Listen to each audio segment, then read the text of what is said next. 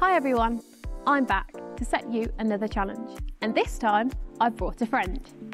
For this challenge, Georgia's going to be my twin, and we're going to mirror and match our body movements. So first, find someone to be your twin.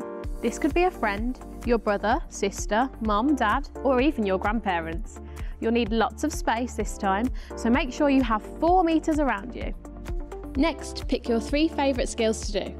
I'm going to do a spin, a split jump, and a roll. We want to see you do those skills with your twin at exactly the same time. Make sure to keep in time, it can be tricky and takes quite a bit of practice. My top tips are to work together and practice the timings as well as the skills. We want to see some amazing synchronised twinning.